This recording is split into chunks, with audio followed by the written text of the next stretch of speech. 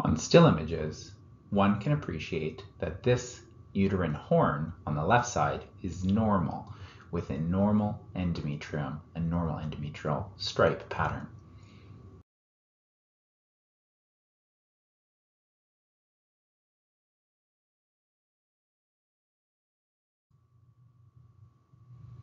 Here we have the abnormal side.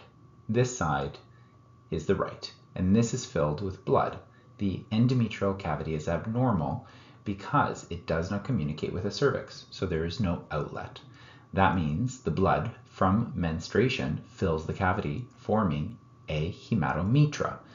Ultimately, this gives us the diagnosis of a non-communicating right uterine horn, giving us the overall diagnosis of a Mullerian anomaly with a normal left side, normal left horn, and an abnormal right side, a non-communicating horn.